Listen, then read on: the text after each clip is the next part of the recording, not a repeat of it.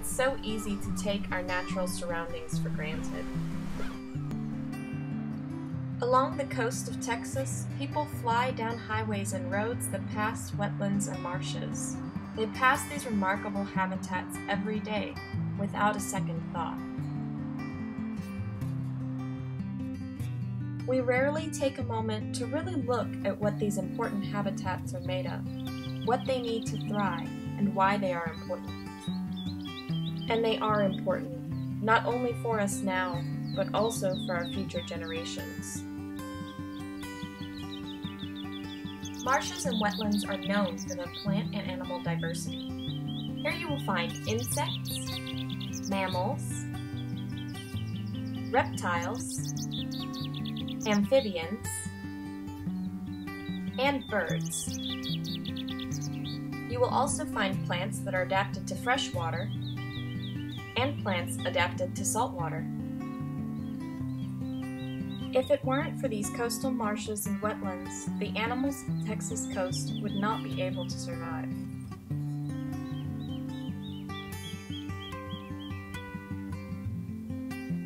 Without our coastal marshes and wetlands, we would not be able to survive.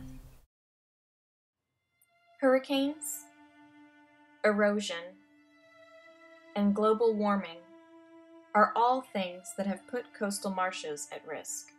These marshes protect our homes and businesses from tidal surges and floods. Animals depend on marsh habitat for food, water, and a space to call home. There is hope for these habitats, but we need your help. We can find ways to exist together to celebrate the role marshes and wetlands have played in our lives, culturally, recreationally, and with a spirit of sustainability. The Anahuac National Wildlife Refuge encompasses 34,000 acres of protected marsh and coastal prairie on the Texas coast. The Friends of Anahuac Refuge is a volunteer-run, nonprofit organization.